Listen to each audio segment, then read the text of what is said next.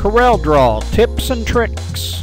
Today's session, part of the basics, selecting a page size with Steve Spence. Brought to you by Conde Systems. In this session, we'll look at one of the very basic elements in CorelDRAW, selecting page size. When you open CorelDRAW, you can open a new page just by clicking on this icon in the very upper left-hand corner, or you can go to Page, New, and open a new page. The default for a page in CorelDRAW is always the letter size, 8.5 by 11. We can change from the portrait, which is the default, to landscape with just a click of the button right here. We'll go back, and now we can talk about changing the size of the page. If you don't want to work with letter size, or you need something else, as long as you haven't selected another object on the page, just take your pick tool and go to the box in the upper left-hand corner. You'll see the word letter. If you click on that, you'll see a whole list of preset page sizes. In my particular program, I have letter, custom, envelope, A3, we'll talk about that in a minute, laser, because I run laser engravers, and tabloid, which is 11 by 17.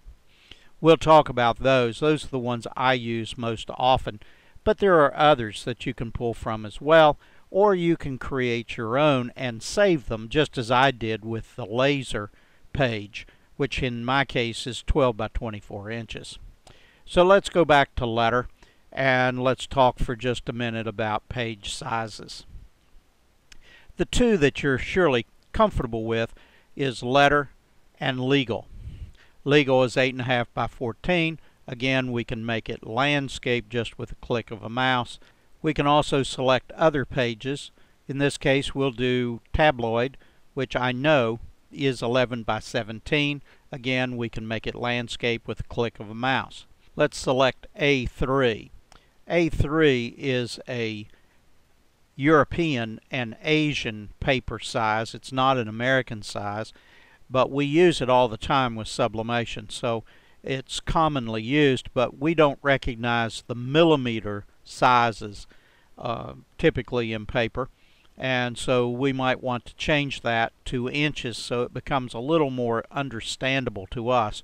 So right in the units box, which is almost to the center of the page, we can click on millimeters and change it to inches. And you'll notice that this particular paper size is 11.69, just short of 11.7 inches by 16, and just a smidgen over 16.5 inches. When it comes to making custom page sizes, we can just go up and literally type in whatever we want. For instance, if we're going to do coffee cups, we might use one of the preset paper sizes, which is 9 inches long and 3.5 inches wide. That works for a coffee cup.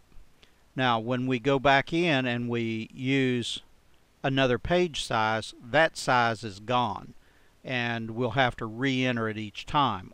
Or we can do this. We can go to Tools, Options, Page Size, and here you can see we can type in whatever we want. In this case, it's picked up from what I had typed in previously, and now I can save that using the center icon, and I can give it a name, such as coffee cup. Click OK, and OK again, and now we can pick that up. We can pick that up directly from our page. So even though we go to letter and then we want to go back to coffee cup, it's already there, and it's saved for us to use over and over and over. Now, one of the things that you'll want to keep in mind about working with pages is you can certainly just use one page and save it and put every job on a separate page and save it.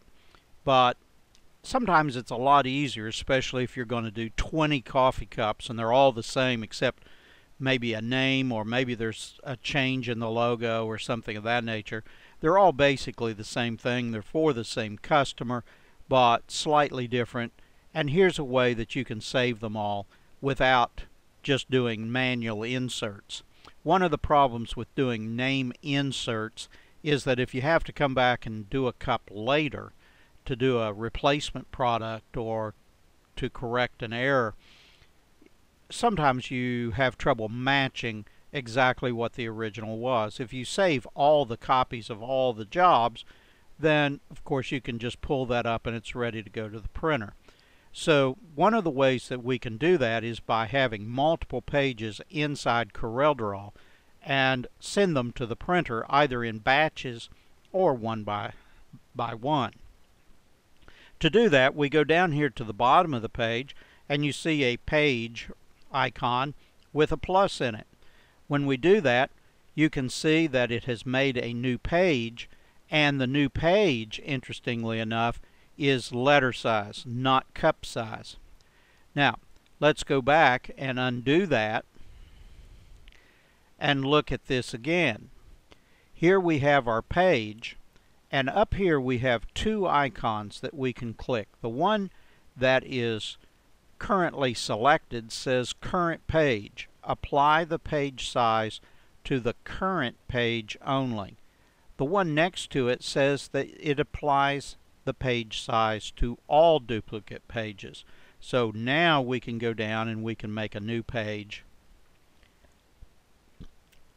and it makes it the same size as the previous page. If we make another one, same thing. You can see we've added now 5 pages and they're all the same size. When we're printing to a Ricoh printer, one of the things that we're restricted to is printing the same size page over and over. If you want to really confuse your printer, try sending multiple sized pages. That's just a disaster. So inside each file, keep your pages the same size.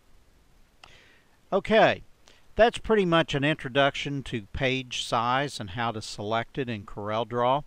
It's simple as long as you know what you're looking for, and I hope this really helps.